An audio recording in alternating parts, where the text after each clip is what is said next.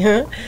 So that day, he brought my car to me Wednesday. So keep in mind, he got killed at 4:08 a.m. on Thursday morning. And so Wednesday about noon, he brought me my car. That's how he ended up in the cousin's vehicle, because I needed to use my car for something. And we sat in the yard for about 30 minutes hugging, looking up in the sky. Wow. And Snoop told, we were just talking, and I don't remember the details, but what stuck out to me was he said, Mama, you're gonna go. He said, and you're gonna spend thousands of dollars. He said, and people are gonna change on you, Mama.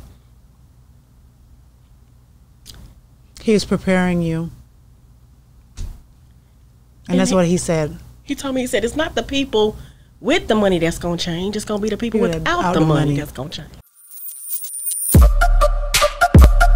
Yeah, we on Boss Talk 101. Yeah, we gonna talk. So now you get to the police station. What do they say to you? What are they saying? I don't remember details of They don't really. They ain't talk. You know, they don't really. They ain't know. Because how is the Louisiana justice system? Man, let's be real. I would just tell anybody, stay out of Louisiana if you plan on getting in trouble. That's not the place. What I think my frustration comes from the police, the chief telling me, like, trying to assure me he's going to do the best he can do.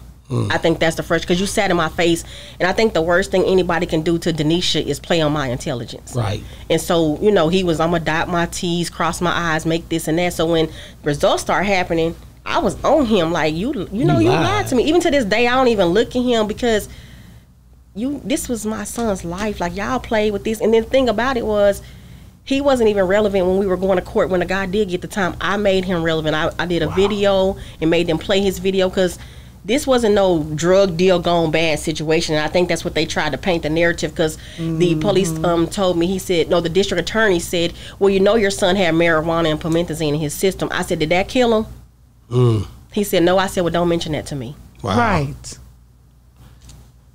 Before this happened, when was the last time that you spoke to Snoop before that? Well, and what was that conversation like? Let me tell you. So that day, he brought my car to me Wednesday. So keep in mind, he got killed at 4:08 a.m. on Thursday morning.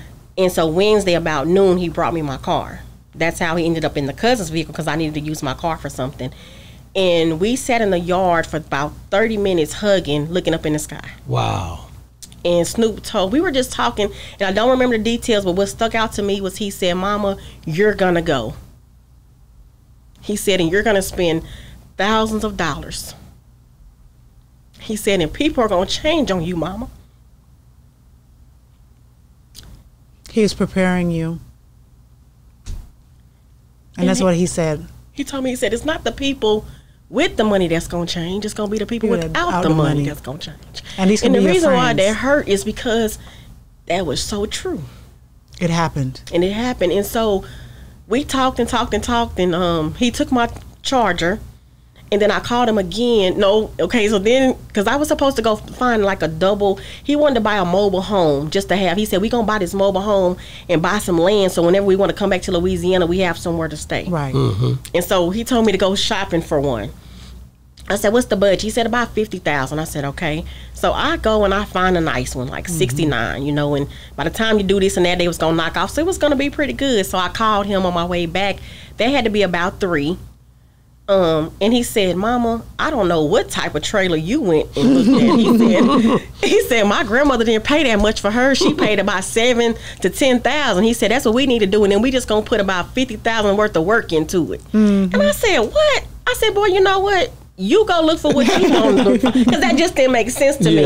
And we hung up, and then I called him again about 7:30, because he was getting ready to go on a trip and meet up with Meek Mill. And so I let him know, you don't have to buy your hygiene stuff. I already got it. But when I called him, the killer answered. And he said Snoop wanted him to answer to see what I wanted.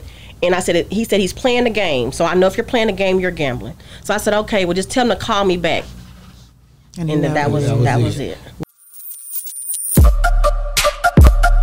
Yeah, we on Boss Talk 101. Yeah, we gonna talk.